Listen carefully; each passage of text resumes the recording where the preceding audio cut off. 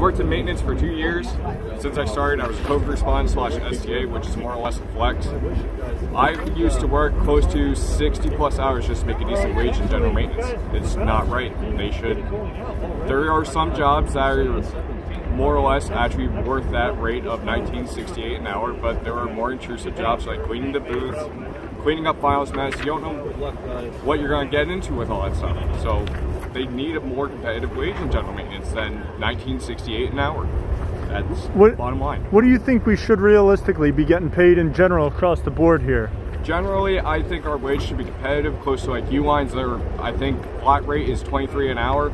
I can see that as a start, but the progression rate also should be a little bit more competitive to what's around us as well. Well, I'm calling for a 50% pay increase to make up for years of past concessions. So that's 50% on that $29 an hour top rate. Yeah. And everyone be equal. Yeah, they should. Years, if like depending on flex, they should get a little bit higher rate because they don't know what they're going into day to day. But I generally think there should be a higher wage across the board. There needs to be. If not, they're not going to be able to keep people. That's why this place has been a revolving door for the past 2 years since I started. Yeah. It's easily, you can tell. My class started with 40 people. There's 6 of us left in 2 years. What do you think about the idea of striking right now?